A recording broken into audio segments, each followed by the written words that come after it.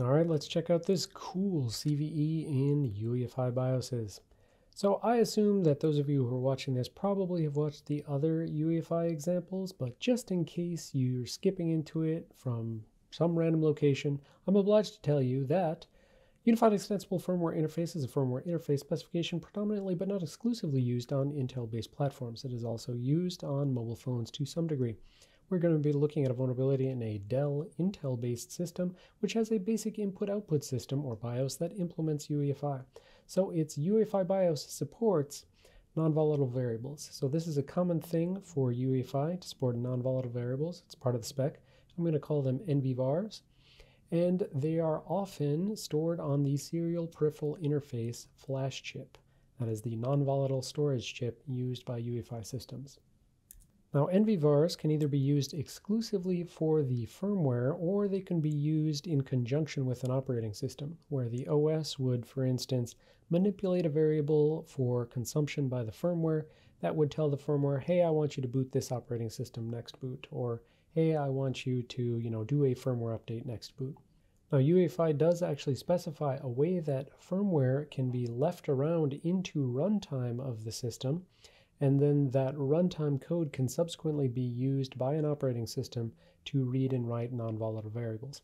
Primary reason for this is that, essentially you can decouple the implementation of how non-volatile variables are stored for a given firmware. Behind the scenes, the operating system just uses some code that gets left by the firmware at runtime. Now, a common mistake that UEFI firmware developers make is that there are things like permissions on NVVARs, and they may say things like this variable is accessible at runtime and that is not. And so they may mistakenly think that a variable that they nominally believe to be accessible only by the firmware, like so read and written only by the firmware, they may not think that it is ACID because, they think, well, my code is good and my code is not going to set that to something bad that is going to corrupt itself.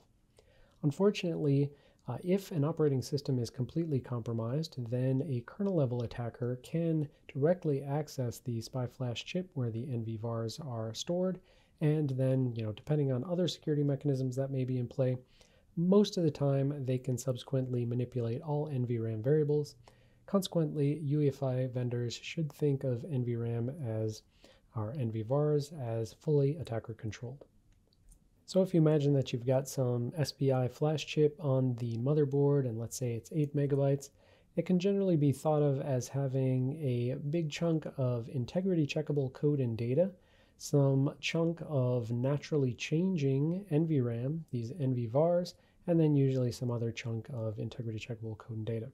And so most of the security mechanisms are focused around, integrity checking this and making sure that firmware updates are correct and that this doesn't get corrupted, and that if it does get corrupted, you could still potentially detect it at boot time.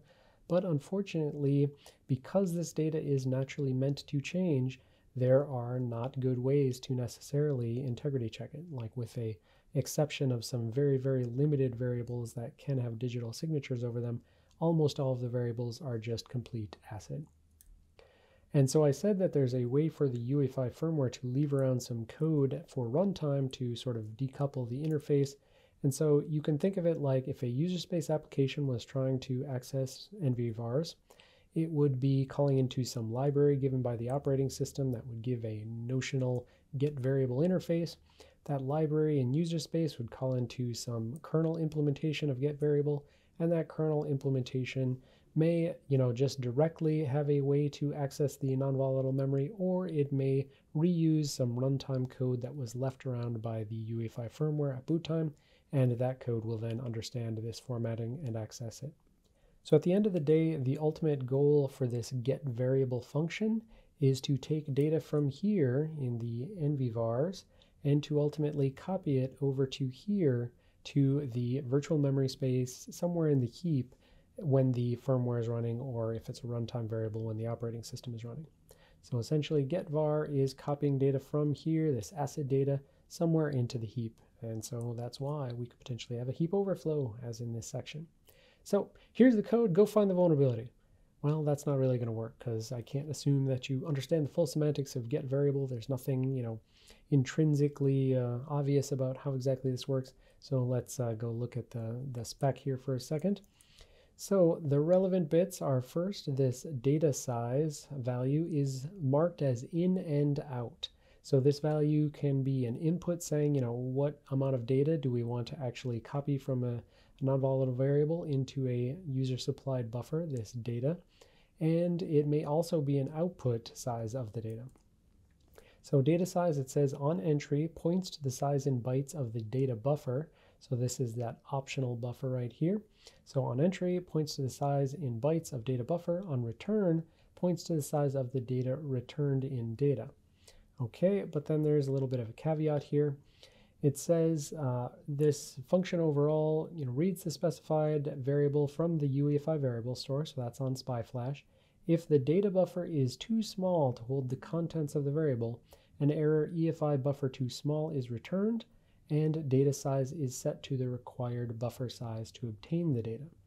So basically it's saying if you say with your data size, hey, I've got 10 bytes and the non-volatile variable is 20 bytes big, then it's going to return EFI buffer too small, and it's going to say, hey, by the way, you need 20 bytes in order to actually store this variable. So go get yourself 20 bytes and get back to me.